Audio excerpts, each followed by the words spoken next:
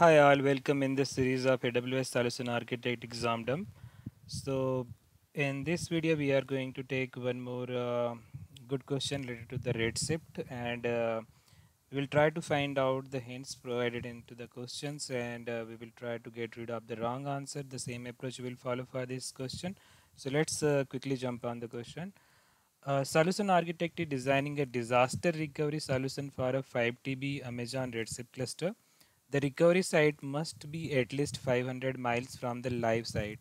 So here we got the hint point that live site, and another hint is that 500 miles away. How would the architect meet this requirement? So for the disaster recovery, it is looking for that it needs to be deployed into the 805 kilometers away from the live site, and they mention like the live site. So one more meaning is like that it's not just the cold backup, but the live backup need to also be replicate to the uh, disaster recovery zone. So we will quickly jump on the question. Use AWS CloudFormation to deploy the cluster in the second region. So CFT cannot provide you the live update, and the replication cannot be happen by using the CFT. CFT will help you to install and configure the Redshift cluster. So this is the wrong answer. The second answer is the take a snapshot of a cluster and copy it to the another availability zone.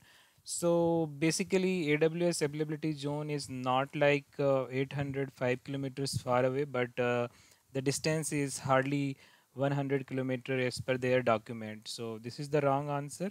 So even miss like in the question it is mentioned at least it must be the 805 kilometers far away. So this is the wrong answer. You cannot go with the availability zone answer. Third answer is modify the Redshift cluster to span the two region. So here it is not like that you are having already the Redshift cluster and you are modifying and spanning to the two region is not the option, because there is no replication concept in such a way, and you will lose the live data. So this is also incorrect answer. The fourth is the enable cross region snapshot to different region.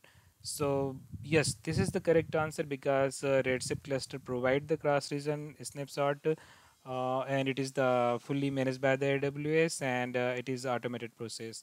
So you no need to do anything. If you are enabling the cross region snapshot, you are fulfilling that hint 805 kilometers. You are achieving the live data, and disaster recovery solution you are providing by having this answer. So I will go with the option number D.